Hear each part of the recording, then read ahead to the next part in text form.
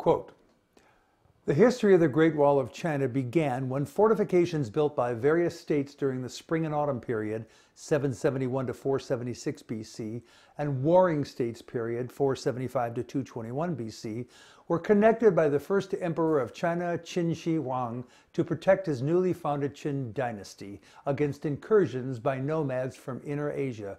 Close quotes. So begins the Wikipedia narrative about the Great Wall. It was a successful defensive measure against warring neighbors and was military state-of-the-art in the first millennium BC. Well, that was then, and this, of course, is now. We don't have warring neighbors or incursions by nomads from Inner Asia or anywhere else to worry about.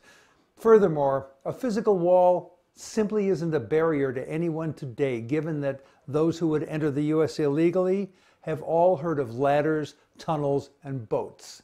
Nevertheless, our unimaginative president is attempting to fix his imagined 21st century crisis with a 771 BC solution.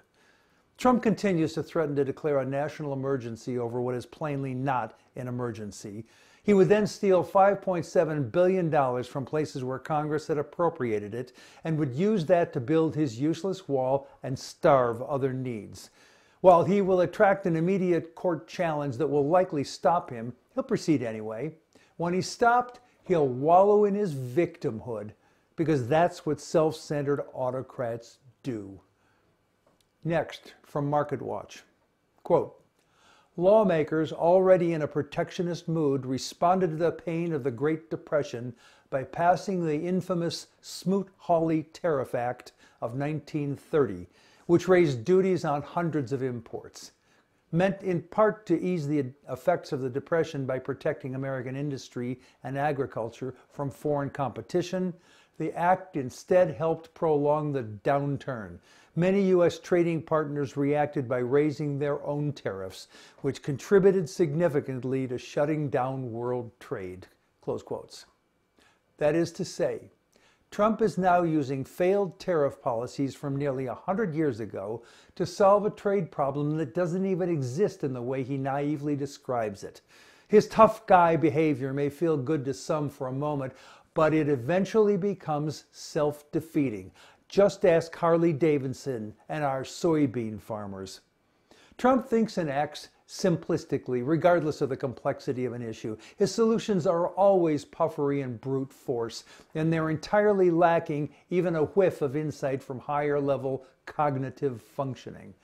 Sadly, our international opponents are playing three-dimensional chess while Trump is smashing checkers with a big hammer. Whatever may be his mental issues that caused him to lie over 6,000 times during his first 2 years in office, the real issue is not Trump's lying. The real issue is Trump's lack of recognition of the truth.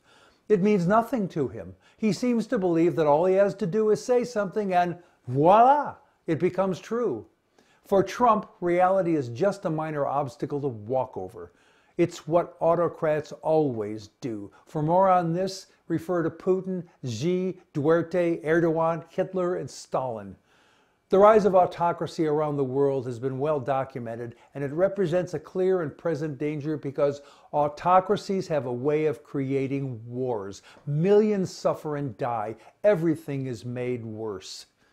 Not long ago I wrote, "The worst thing, though, is the ongoing drumbeat of how awful our government is, including blatant lies by legislators and polarized commentators like Breitbart, Rush Limbaugh, and Alex Jones. That has led to a very angry citizenry, and that has led to the election of a president who is incrementally tearing down the very things that make this country work, including our democracy itself. Somehow his supporters, otherwise good, solid folks, are so angry that they're willing to ignore Trump's crazy." I've written frequently about the threat of creeping fascism in this country and have seen nothing to indicate that progress has been made to reverse the weakening of our democracy.